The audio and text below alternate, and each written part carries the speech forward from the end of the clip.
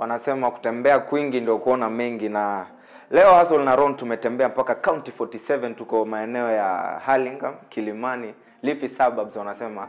Nataka kutoka kuongea leo na mtu wa nails ama nail polish. Anaitwa Sydney the nail guy.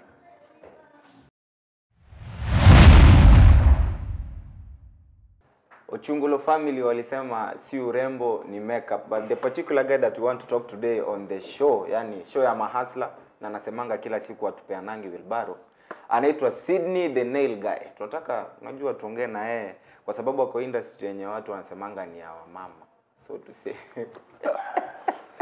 So today we want to talk to Sydney the nail guy. Sydney, mambo inakuaje? niko salama. Unajua wanasema mkishasalimiana tuna sanitize. Sanitize lazima. Ama nimekogea mingi. Hiyo ndio tosha. So Sydney. Yes. Kila siku kwa show before tuanze officially lazima tujue majina zako za kipande. Za kipande, majina za kipande, si za kazi. Si za kazi. I thought tuko kazi tunafanya majina za kazi. Za kipande. Majina za kipande ni Sydney Keari Obach. Sydney Keari Obach ama Obach. Obach. Yes. So yani hii jina Sydney the nail guy ilikama out of where, ama uliamua aje yani sasa wacha nijiite Sydney the nail guy? Sydney the nail guy nikiwa job nikianzia CBD. You know the way clients wanakutafuta, wanasema nail guy wako ni nani? Ama mkipatana na client anywhere in the street anaambia their friends, this is my nail guy. So I decided, yes, I'm the guy. You're the guy? Yes. The nail guy. The nail guy now. That's how it came up. Sasa like I'm sure you know this. Watu wengi usemanga ati the beauty industry, so to say. See, I think this is still in the beauty industry. Yeah, just still beauty industry. It's run by women. Like when you were starting off, did that ever become an issue for you ati naingia kwa industry ya mama or something? No, basically nikianza for nails, there were not so many guys though. But hair ilikuwa already men walikuwa washa infiltrate hiyo market. So haikuwa ngumu vile. Then at that time, because we were less guys, kila mtu alikuwa anasema mimi nataka kutengenezwa na chali, mimi nataka kutengenezwa na chali. Then now the competition ikakuwa so stiff for women. Actually naona ni kama tuko karibu ku face out ladies. The nail industry. The nail industry. So niko sure, was this the career path that you thought maybe uki grow up nini ulikuwa unafikiria maybe you'll end up in this industry? No. It was like my third, not even my third. Hata ikuwa. So my third option ilikuwa hair. Hair. So when I joined the beauty industry, I actually wanted to do hair. Nikaingia nikapata I was out of college, unapata kuna job na nini, nikasema acha niende nifanye nywele kidogo, hiyo ndio naona iko busy. Nikaenda college. Kwenda college ya beauty nikapata hair is expensive because I wanted to pay for myself. Okay. Nikapata beauty ni cheaper. So I paid for beauty, nikasema I'll grow kwenda hair pole. Kufika kwa nails nikapata, by the time natoka shule niko na clients, nikaendelea tu hivyo. Here we are. So like the initial one, because you know African parents wanakuanga saa zingine. Mzazi anaweza kuwa mimi kwa nyumba yangu uenda kutengeneza sijui nini. True. What did they want you to study? True. My mom thinks ningemeka a very good head teacher ama principal wa high school. So in short, you want to become a teacher? My mom, yeah. My dad alikuwa expecting niko engineer, but sasa mimi ni engineer wa makucha. Okay.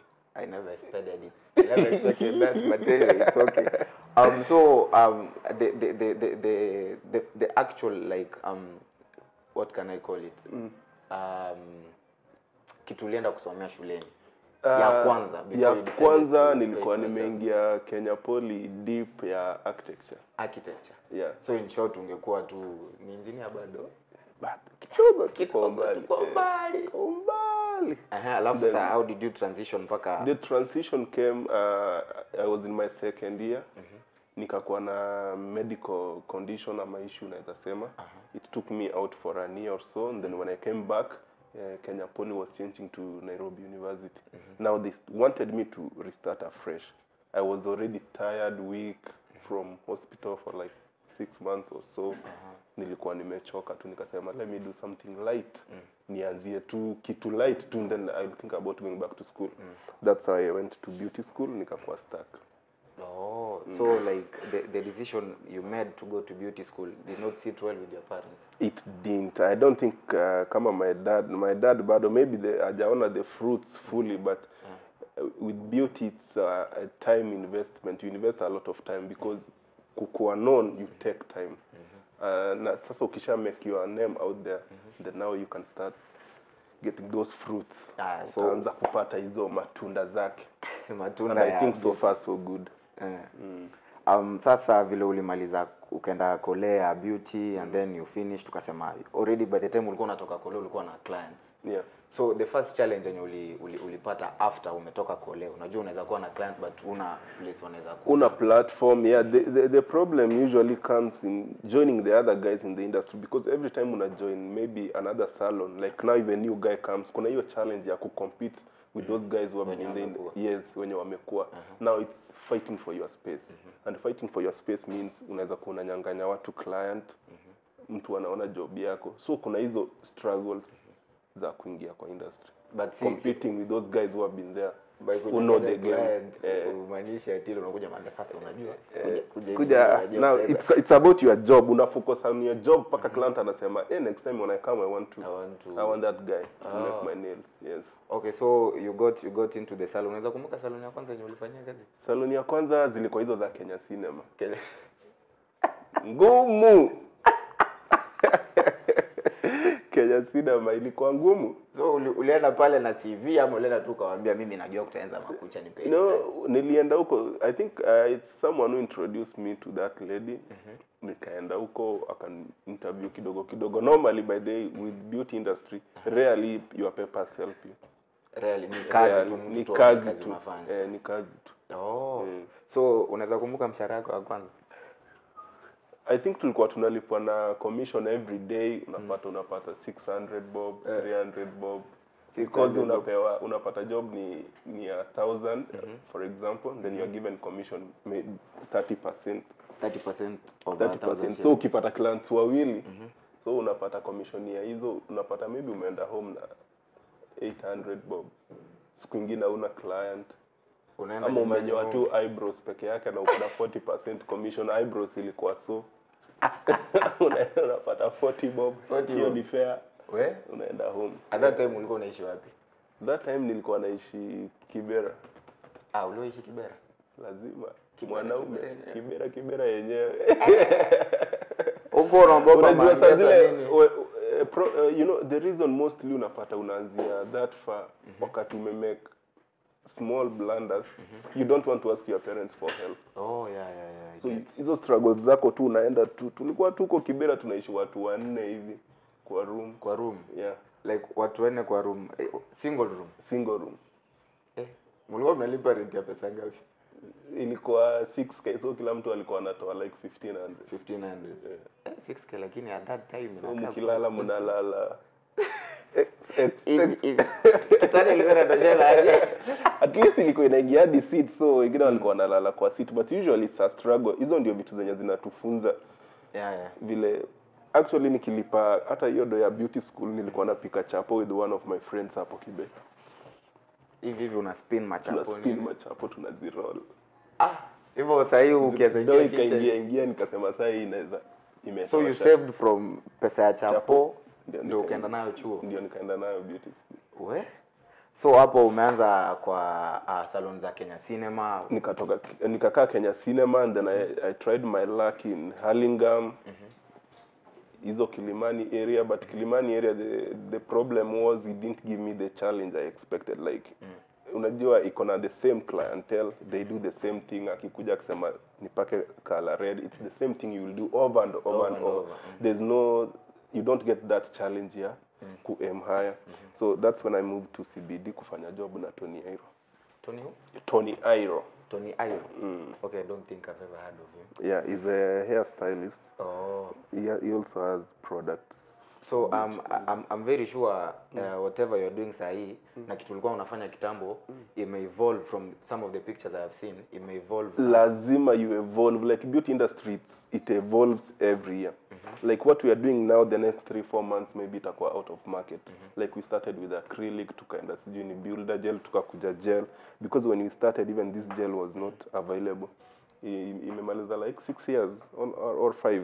Okay, yeah. Gel hata now there's a difference. Gel ni ile unapaka ina last, like you have to use a UV lamp and then it lasts like a month. Then there's the normal polish which you apply inakauka yenyewe, which can last polish. Maybe a week or 2. Si Q-Tex. Q-Tex sasa hiyo ni ya wakisi. Q-Tex. So it's nail polish. Nail polish. Ni nail polish. Q-Tex was actually a brand. A brand? Yeah, it was a brand. Oh, okay. Oh, it's like the same thing we usually say, any powdered soap ni Omo. Ni Omo, yes. Any Omo ya Aerial. Paste ni Colgate. Ni pe Colgate yako fresh. Yeah, it's the same thing. So Q-Tex was like, okay. Mimi hata it was more like a brand, yeah. Beauty ina evolve, like every day beauty inaleta, there's a new product in the market. So you have to keep yourself up to date. You have to know the new product. You have to know the new styles, the new techniques. Making work easier, what will last longer, every time.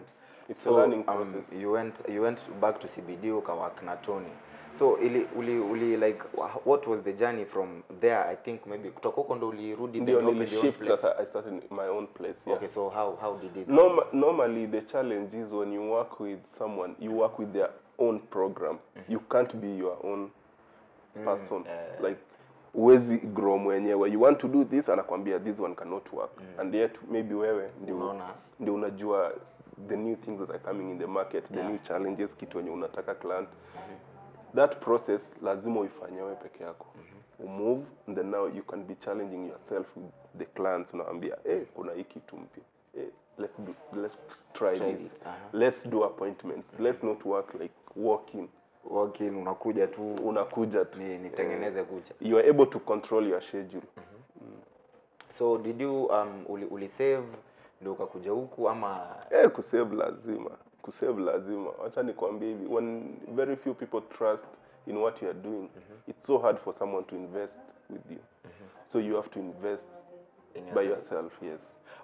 So hivyo inamaanisha you tried asking maybe some of your friends to transition? Yeah, unajua the problem is when people see that your job is improving, everybody wants a partnership.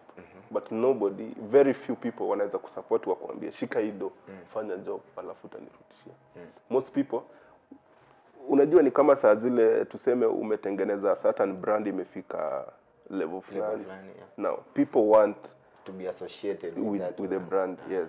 And now akitaka kukujoin, they want like a 20% of the brand. The problem is ukimchukua at this level, it means anytime you grow, bado pia 20% yake ina grow.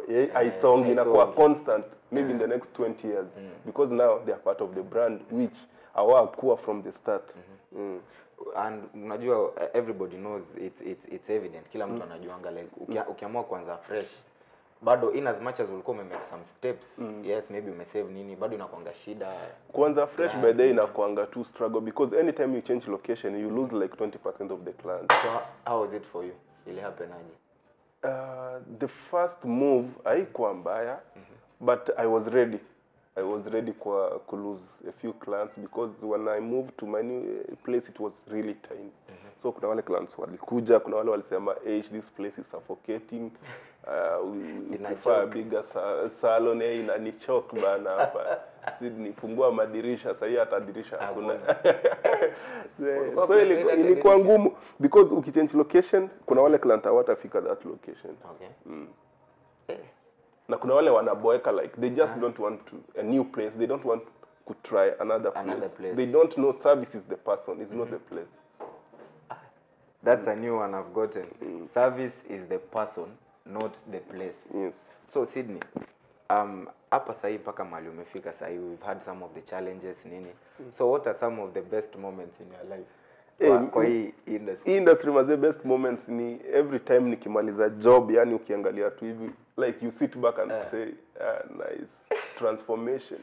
Unapata watu wamekula kucha, amesnack on them, then you do a good job, unaangalia hivi kila mtu tu anakuwa tu mesmerized, hata kila mtu ukiona akifanya hivi unasema tu hapo iko sawa, sign language iende mbele. Unafanyanga wanaume? Unatangaza wanaume kucha? Hapana. Siku hizi even hata sijui mbona nilikusalimia. Hapo ndio mwisho. So siwezi kuja nikwambie Sid nitengeneze makucha. No, I don't. You don't? Okay, apart from kutengeneza makucha, what else do you do like in your place? My place we still growing, ndio tunataka kuintroduce makeup, facials, waxing, but for me when you do beauty industry you unakuwa diverse, like I know how to do everything. The course you do everything from waxing, from massage, from facials, hizo zote unapata unajua.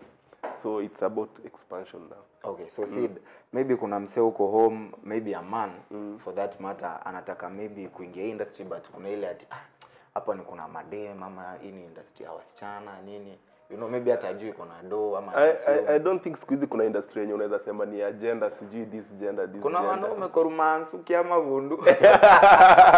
Hiyo ni ile inaitwa tunaweza sema wako na mental chains kujifungia tu bure. So unaweza wapatia advice gani? Like if you have the passion, go for it. If you have the passion for the job, go for it. Mtu asikwambia ati this is for this gender, this is you can't make it. Always there's also those struggles zenye unapata za kwanza.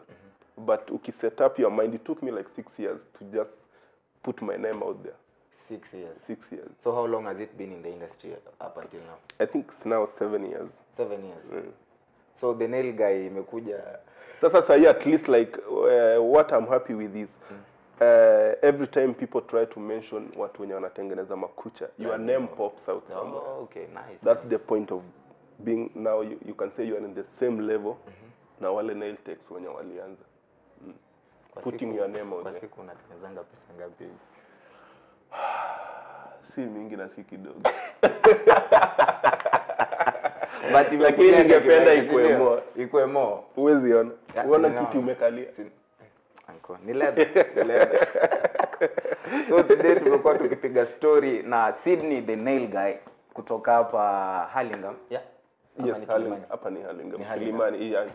Kilimani, Hurlingham. Yes. So ametuchapia story yake, ametuambia vile alianza, vile alikuwa anatengeneza makucha analipa 40 bob kwa siku. Unajua walikuwa wanaishi watu 6 kwa single room. Well, imekuwa ni Nairobi. Nairobi si rahisi. Inahitaji moyo, kujituma, unajua. Until the next episode maze, tuchekiane na zidi kujituma maze.